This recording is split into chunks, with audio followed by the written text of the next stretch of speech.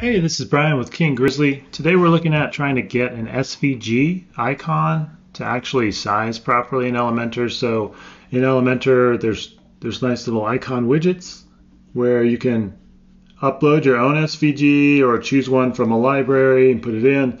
Problem I've run into is I use Figma for design, and when I export SVGs from there, like this Learn and Grow one, if I click on it and I want to mess with the size of that book icon, it's just not working properly.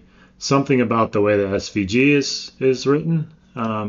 However, the one here in the middle, I exported from Illustrator, and as you can see, it works as expected. So I'll show you how I did that. I guess I'll start by showing you what I copied out of Figma. Okay, so we've got our Figma files here, and I just kind of clicked down.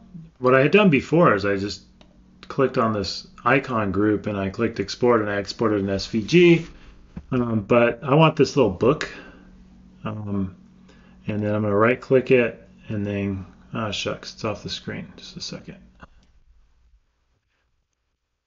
Come on, there we go. I'm going to copy it,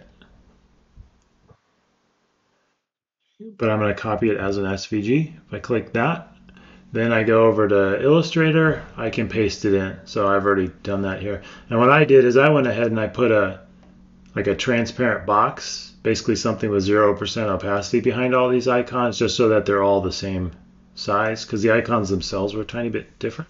So anyway, the book here, there's an offset export panel in Illustrator I can drag this into.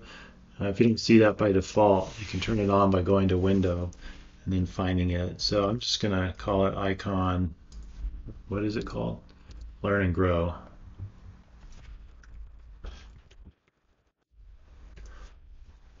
And I'll export that. And then I do an extra step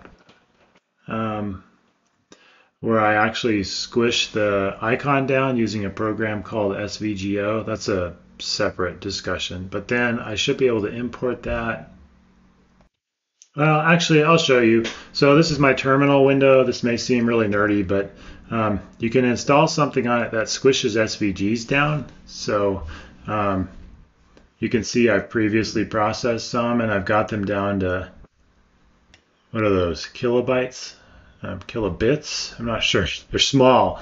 So that's one advantage of SVGs.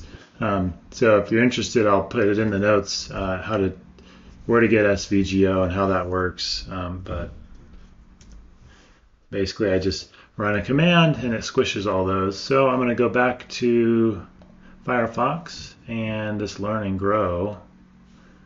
I'm going to replace that icon. Upload SVG. Icon, Learn and Grow. Insert. And now I should be able to control it. Oops, wrong button, wrong slider. Yeah, so it's something about the way Illustrator outputs its code versus the way Figma does. I mean, if you open an SVG file in code editor, like if I open this with Sublime, icon I just made, it's actually a bunch of code. So I'm sure if you compared the way Illustrator's writing its code to the way it's written in Figma, there'd be a difference. And also SVGO is further simplifying this. So there's something about that whole combination there that's giving Elementor some trouble. Anyway, hopefully that helps somebody out. I know it's not 100% the reason, explaining the reason why there's an issue, but at least you can get some scalable SVGs into your site. All right, thanks.